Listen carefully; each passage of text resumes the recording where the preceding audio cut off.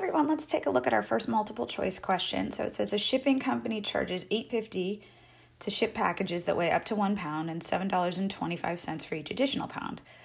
The shipping cost formula would be, all right, so what this is saying is here's your $8.50 that you got to pay for your first pound, and then $7.25 for any pound after 1, right? Because you get that first pound for free. So that's why this is saying P minus 1. If you have $25 to spend on shipping, what are the possible weights of packages you can afford to send? So I need this cost to be less than or equal to 25. So let's figure this out. So I would take my cost function, and all I need is this to be less than or equal to 25 because that's my budget. That's what I have. So I'm going to solve for P. This is a linear inequality. Let's subtract $8.50 from both sides. All right, that's going to give us $7.25 times P minus 1.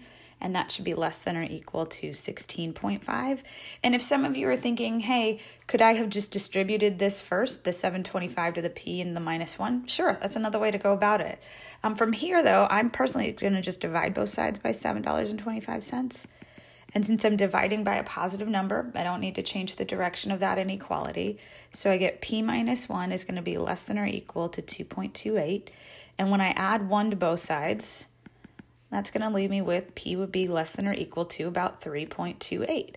All right, so now if I was going to think of this on the number line, and let me make a nice little number line, right? We would have 3.28. I would circle that because it's a less than or equal to, and I need to shade everything on down, okay?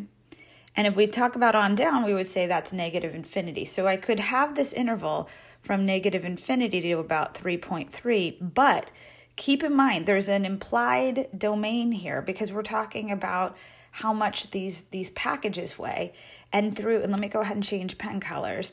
And so really this gets cut off at 0, right? Because packages, they don't have negative weights. So let me write this here, packages.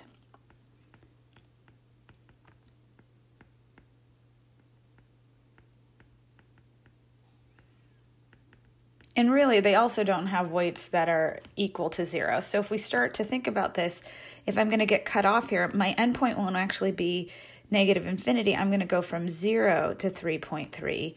That's my end game answer. So there we go with option B. All right. Thanks so much, everyone. Bye.